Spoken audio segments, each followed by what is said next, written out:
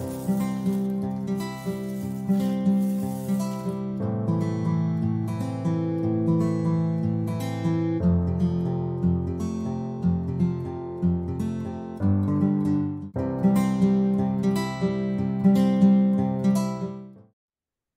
day and welcome. Our guest today is Canadian actor, musician, director, writer-producer, and voice artist, nominated for a Genie Award for his best performance of an actor, a nominated Gemini Award for best performance as an actor, also nominated for a Daytime Emmy Award, and a winner in 1991 for a Young Artist Award for co-starring in a off-prime time series, The Road to Avonlea, for his portrayal of Felix King.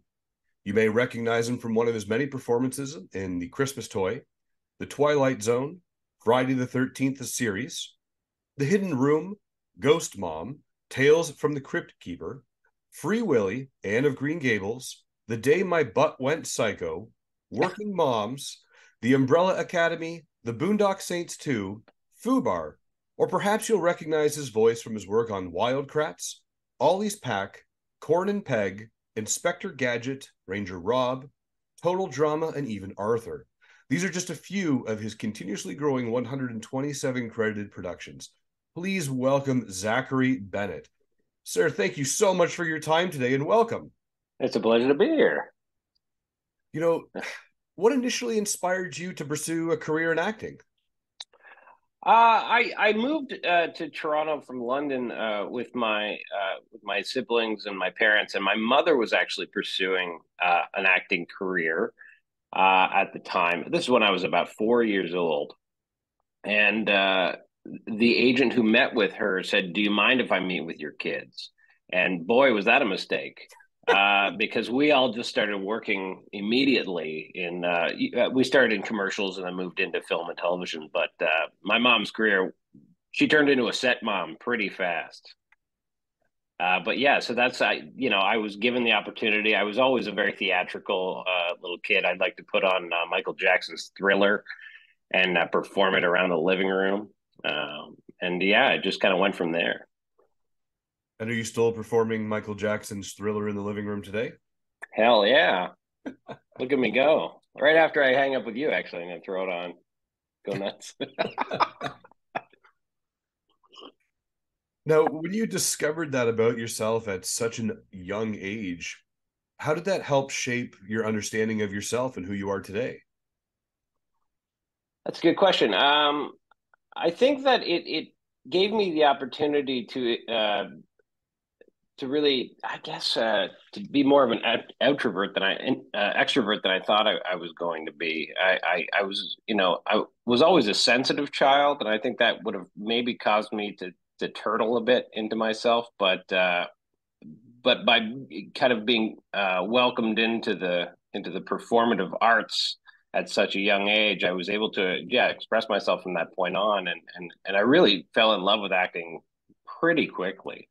Like it was something I just kind of jumped right into with both feet and have continued to enjoy as I've matured. Yeah. Now, do you mind if I ask you a question here? You had said that you were kind of a sensitive child. Could you kind of share with us what you mean by that?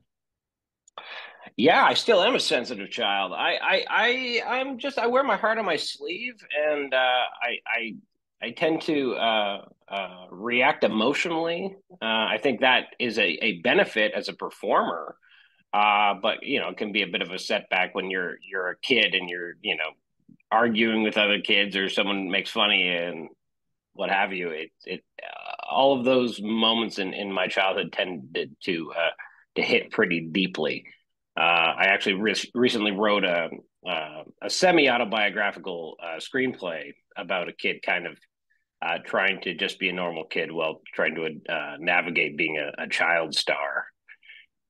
Because yeah, during that time, it was when I was younger, it was very hard. So when I started doing Road to Avonlea and became a bit more of a household name, just going to school, even though I went to an art school called Claude Watson, I was still kind of teased because kids didn't quite understand how to. I think they just didn't know how to handle kid in their class being on television. So they kind of turned on me a little bit, and trying to kind of navigate that as a child was very difficult. Yeah. Well, it's not the same as today, where every classroom has a TikTok star and an Instagram model in it. That's true. Yeah.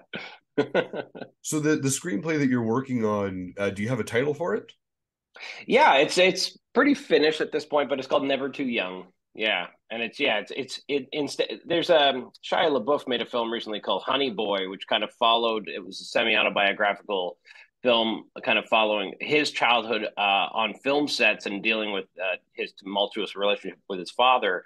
Where mine is more, it's much more. I took from my experiences as a child actor, but I created a very fictitious character and circumstances. But mine basically follows the kid coming off of a big film and then just trying to integrate back into regular life and the difficulties he faces with that and hitting puberty and what have you. Well, it's weird that you mentioned that, because a lot of these times, we see these child stars from the 90s and the 80s, but we never really know their stories and how they integrated back and if they did or didn't. So it'd be really interesting to see that screenplay when you're done. Thanks. Yeah, yeah. It's not the easiest to read. It can get a little disturbing, but I also love to pepper it with humor. So so it's not too dour. So when we talk about these childhood emotions, and we have to, as actors, personally connect with characters. How do you personally connect with the characters' emotions and the roles that you play? Um, I mean, it entirely depends on the kind of character I'm playing. So when I was a kid, I was able to. I kind of find that children tend to think on a more, how I look at it, as a more two-dimensional level, where they just kind of accept their circumstance. And so when I was a kid, I just would leap into a role given the character breakdown in the script and kind of understand and dive right in. Now it can get a bit more difficult. Even in my early 20s and 30s, I was able to see almost every role as a challenge, and find kind of the humanity. I did a film called Desire that was written and directed by Colleen Murphy, where I played a child murderer, and it was a something. And I was only 19 when I played it, and it was something where at 19 I was able to just kind of see that as an artistic challenge, and throw myself into the role and the film. I don't know if I could do that film today as a father now, and just I think I would it would hit way too deeply for me. So it's I find I pick and choose things a bit more carefully as I get older, because I don't really need to put myself into the shoes of terrible people as much anymore. So that's, you know, I mean, I do play, Zach Varmitek and Gourmand on Wildcrats, and they're terrible people, but they're cartoon terrible people, so they never tend to go too far. They never actually murder anything. No, they're creature powers. No, it's a Yeah. good show. You brought up an interesting point when you talk about these pieces that land on your desk. How do you know which audition to take and which one to decline? With your experience, can you just, read the breakdown and say, hey, this isn't going to be for me? Or do you say yes to everything and see what happens? What does that look like for you? For me, I mean, it's it's a difficult thing to do sometimes, because I mean it is how I make a living. So I have to, if I'm going to turn down an audition, it's going to have a ripple effect that goes maybe beyond the character I'm turning down. So if I have an audition for a television series and I turn down one character, then the casting director might not be so inclined to bring me out for a secondary role. So sometimes, yeah, sometimes I do just do the audition, because that audition could represent my uh, acting chops for the future of the show, in case I don't get the role. But I have turned down roles recently, auditions for roles recently, where if the character is bigoted in any way, Hmm. it just doesn't. It's not something I want to get typecast into. It's and there have been a number of, as I get older, there's a number of racist cop roles that land on my desk that I have to think very clearly if I want to represent this character or not. But mostly, I think mostly I'm pretty comfortable with. I have no problem playing bad people. I really actually enjoy being. I think the word villain is a bit strong, but I enjoy people with flaws. I think that's really, as a performer, it's that's my meat and potatoes. It's fun to jump into that stuff uh, as long as it doesn't uh, as long as it doesn't kind of get me, yeah, pigeonholed. No, that's fair. Yeah. So as we talk about these emotional states and how you get your head wrapped around that, often as actors, we have to deep dive into our emotions and explore something that's vulnerable of ourselves to bring out that character. Have you ever done a role, or can you reflect back on a role or a performance that just kind of really had that profound impact on you emotionally? Yeah, it would definitely have been the character of Francis in Desire. Was a film I did in 1999, and he wasn't just a child murderer. I mean, that's broad strokes, but he was very complicated. He was he was a victim of abuse from his childhood, and he was also a concert pianist. So I had to learn how to ape that really well. I had to kind of pretend to play Franz Liszt, and that was a huge challenge. I loved the experience, but I did have a complete kind of physical and mental bit of breakdown afterwards, just from the sheer exhaustion of how hard I had to work at that role for the 6 weeks that I shot it. There are other projects. Kind of, I'm able to really leave it at the on set mostly. I just because I've done it for so long, and I guess starting at such a young age, where I was able to just flip a switch, really, it kind of has stayed with me in many ways. So I can go on set and have a rough day, but then I know I can come home to my family and just leave it on set and not kind of, brood in the character any longer than I have to. So in your career, would you say that playing Francis was the most challenging role for you, or was there another production that you said, hey, Francis was pretty bad to get behind, but this production over here was harder?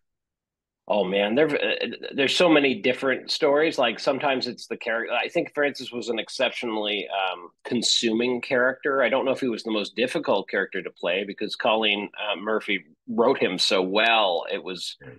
a privilege to be able to. I haven't played many leading characters in my career, and that was uh, one of the high points. But yeah, it was very difficult. It was very taxing emotionally. But yeah, there have been other roles I've played where I mean, just playing Nick Stilanovich on Fubar it was difficult because I was playing, he's Moldovan, and so it was just having to get that accent down and come across as realistically as possible within the parameters of a wacky action series. I don't I I don't do wacky action every day, so it was to keep the pace and to keep the energy and the vibe of the show going. Working on this voice and speaking like this, I was like, okay, and make it believable, all that stuff. It was fun. It was tough, but yeah. Well, that's awesome. Fubar is actually Netflix #1 right now, if I'm not mistaken. It's their highest streaming current show that they have out there. Take that. There you go. Amazing. And is your character going to have any reoccurring roles in Fubar? Oh, I doubt it. He's just a sad putz who was in the wrong place at the wrong time. Fair enough. It's still if you haven't seen Fubar on Netflix and you have Netflix, I would encourage you to go out and watch it. It's actually very entertaining for a lot of reasons. But I want to ask you something. In 2004, you actually founded an indie rock band, Yonder, and it was later rebranded into Tin Star Orphans in 2008. How Yeah. did your musical journey begin? When did you kind of switch that gear? Um, when I was so a little, I can't remember the year, but a couple of years previous to that, I took my guitar with me. I was shooting a mini series, a CBC mini series about the Canadian, the first Canadian summit to Everest in the 80s. I think it was called Everest. And my character, who I played, he died halfway through. So, we don't shoot chronologically. So I had a lot of time on my hands. We were shooting in Alberta and British Columbia, and I had many, many days, sometimes uh, far away from civilization in a tiny little like motel somewhere. So I brought my acoustic guitar with me and just started kind of really going to town and started really songwriting. I've always written songs. Like I used to write a bunch of songs when I was a teenager and stuff, when I was really into like Radiohead and the Smashing Pumpkins. But then I was really kind of getting into more of a Wilco and an alt country vibe. And just started writing away. And when I got home, I had enough that I ended up messing around with some friends and started Yonder. And I got it was a fun experience. I don't really play anymore. I released 3 albums with Tin Star Orphans, but it started kind of as an actor pretending to sing, and I got a bit better at singing and a bit better at songwriting, and it became more truthful.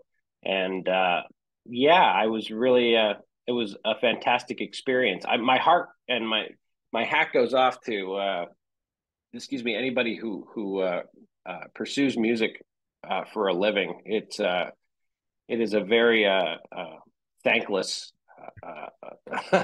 thankless art to turn into a career, especially in this day and age. It's very, very difficult to make a living. But yeah, we loved playing live, and I had a great time and doing it. But yeah, getting people to come out and see your music, even it's a chore and a half. And after about a decade of it, I was like, okay, that's good. I had fun. Back to acting now.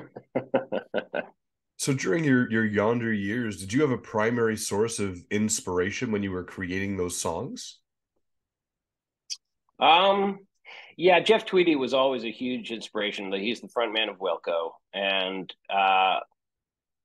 yeah, I just a lot of bands. I mean, Neutral Milk Hotel, and then there were like local like Toronto bands that I was really into, and artists, and I was just I was really just inspired to kind of I loved the theatrics of the songs I was writing too. I wrote like a 12-minute song called Deadly Medley that I loved performing with my band, and lots of fun stuff like that. So I've always been a huge fan of kind of studying the lyrics and the liner notes of my favorite records, and then getting to kind of explore the poetry of that was just a blast.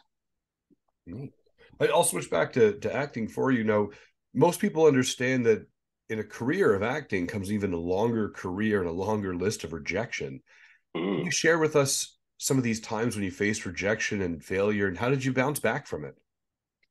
It's an ongoing thing. I was just I teach on camera acting, and I was just telling my class that like I was I'm sure I was second choice for about 5 different projects last year alone, and where they contact your agent to say they've got you kind of on hold, or what they say is pinned for a project, which means that basically you're part of a very small group of people that are up for the role still.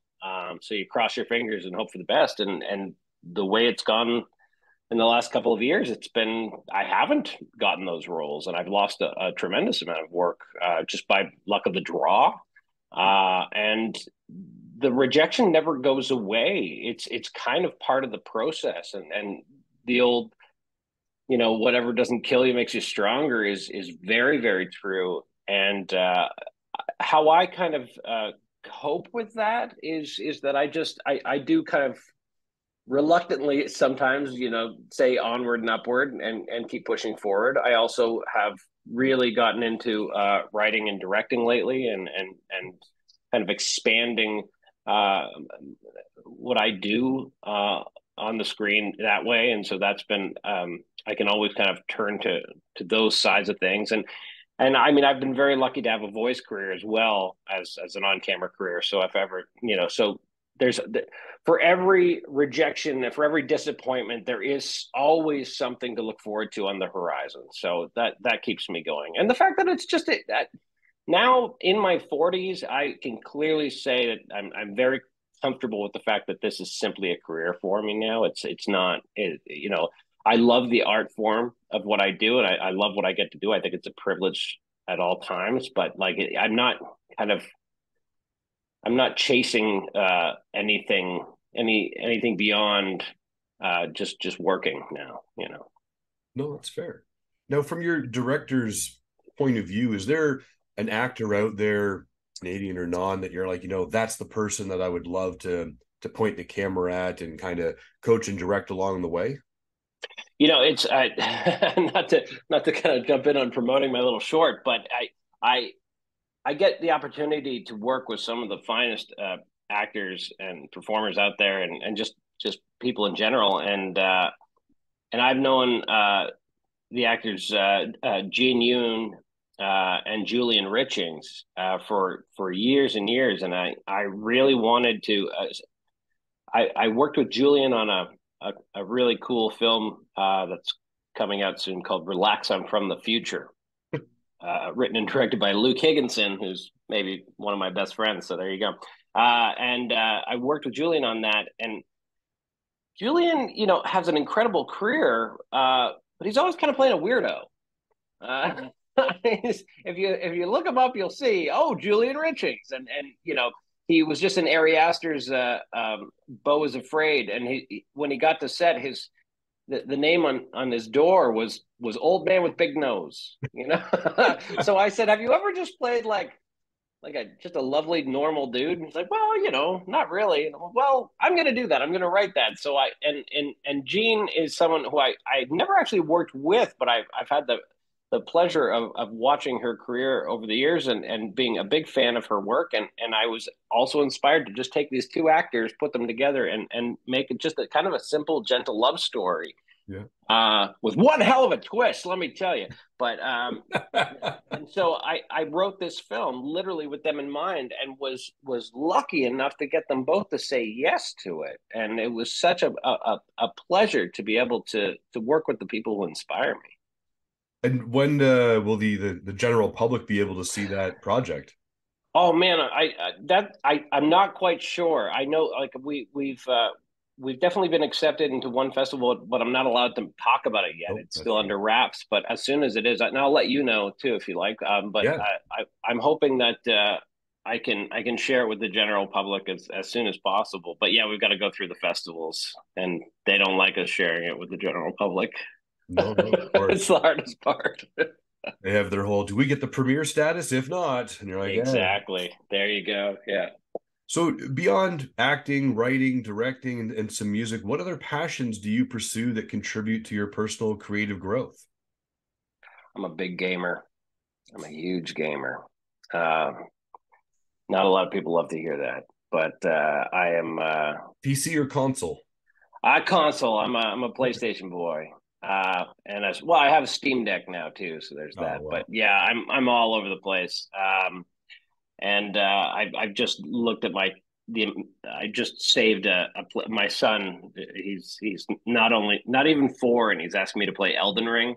Um, and I just looked at the hours, and I'm like 450 hours almost in Elden Ring. It's insane. But yeah, so that's where I blow off steam for sure. You know I don't really go out anymore or anything like that. So that's I love to watch television with my wife, and also play a hell of a lot of video games. Awesome. Yeah, listen, I'm jealous. My little guy likes watching Paw Patrol and Peppa Pig, so it's Yeah, there you go. those Yeah. video games are great, but they're incredibly challenging. Sure, let's say that. Yes. Oh, for sure. And they're a time suck. Like I don't think everyone can have the time to play these games like I do. So that's like, and I've had the privilege of acting in some games, and that's been a really fun experience too. So I get to kind of, I was in the Division 2 recently, and so I was able to, like, my friend and I were able to play the campaign that I was the bad guy in, which was really fun. That's really cool, actually. That's Yeah. really So, Zachary, I want to ask you something. What is something that people tend to misunderstand about you?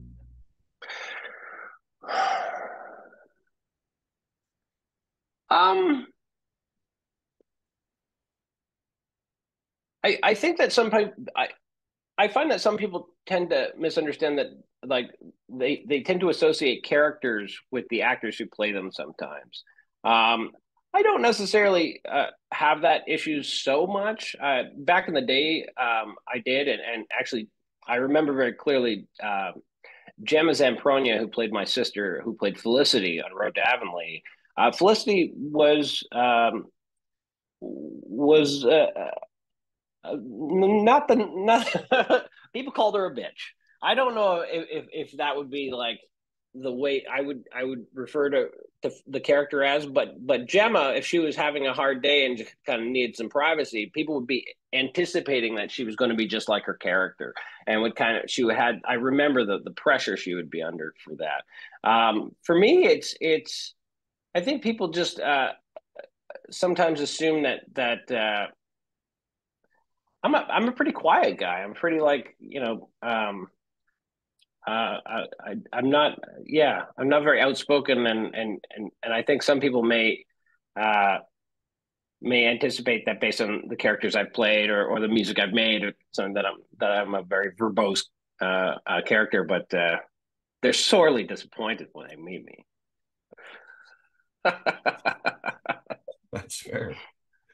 Well, I want to ask you something. Is there something that we as a society you believe we need to start doing or stop doing as of tomorrow? I think my wife and I were just having a big long conversation last night about AI and about how she's quite concerned about AI taking over everything and taking jobs from people. And I'm not as concerned as she is. I really think that a, we tend to panic. I my thoughts go to Y2K and how we tend to kind of really create a bit of an Orwellian perspective on this. I think that I'm not denying that AI will create some friction in its time, but I don't think it's going to wipe out whole sectors. I just really don't. But I will say that I think that what we need more of is we need. I find that this day and age has really created a bit of a an isolated hoarding kind of complex in a lot of people, and I think we need to be a lot more inclusive, and I think we need to reach out a lot more. I think community is suffering a lot right now these days, and as somebody who prefers to be alone 24/7, let me tell you, I think it's really important to be a part of your community and to look into outreach more and getting out of your own head and your own life and changing your perspective on giving rather than taking. That's very well said. And where can people learn more about Zachary Bennett? That's a good question. I think I think just the old IMDb is good to follow me. It seems to be up to date pretty well, which is nice. And yeah, I'm around. I like I said, I've got my this. I'm starting to write and direct a bit more, and so I'm pushing that well right now, and yeah, yeah. So I think online, I'm around. Instagram, Star Zachary. Uh, Nothing else. I just got kicked off Facebook. It was the greatest experience of my life. Oh, I got to ask you, why'd you get kicked off Facebook? That there was like something about like basically here's the long and short of it. My sign in was Zachary at tinstarorphans.com, and I let tinstarorphans.com expire. That doesn't exist anymore. So I can't log myself back in. And they're like, we deleted your account or we froze your account because we're concerned of some activities or something that are not affiliated with my account. And I could clarify it, but I've taken it as an opportunity to step away. So, I'm still technically I'm on Instagram, I'm on Twitter, both under Tin Star Zachary, but I'm like, social media is eating me alive, man. I gotta get. So if they close the door, I'm like, no, no, keep it closed. It's fine. That's one less. That's great. One last thing. Oh man. Hey, well, Zachary, I have time for one last question for you today on Coffee with Chris, and it's what makes Zachary Bennett smile? Oh man, hands down, my family. I have two sons. I have one of them is he just turned 22 and he lives out in BC, and I don't see him nearly as much as I want to, but he's killing it out there and loving his life. And the other one is downstairs right now with his mom, and he's going to turn 4 uh, next month, and he's just the greatest thing ever, especially because he likes to play Elden Ring. I don't know if that makes me a terrible parent to admit that I play Elden Ring in front of my kid, but he literally says, "Fire giant, Dad, fight the fire giant." But yeah, spending time with my family is just the bee's knees.